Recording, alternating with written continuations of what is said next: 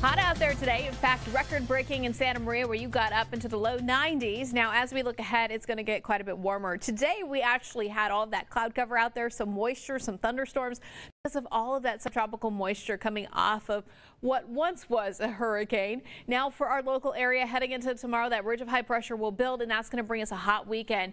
Friday, Saturday, Sunday, we are looking at very hot conditions for all of our local cities. In fact, hot enough in the inland areas that we do have an excessive heat warning. Those are dangerously hot conditions, triple digits for several days straight.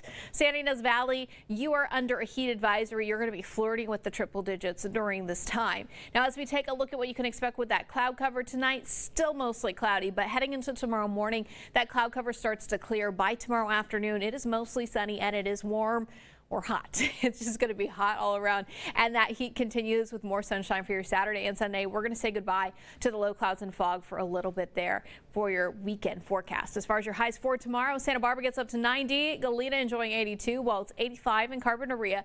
If you're in Santa Maria, another warm day for you, up to 88, Lompoc at 85, 93 in Buellton, triple digits for Santa Ynez. San Luis Obispo, you get all the way up to 92, while it's 108 hot degrees in Paso, 74 there for Morro Bay. Down south into Ventura County, Ventura and Oxnard there in the low to mid 80s, while Ojai and Santa Paula both into the triple digits.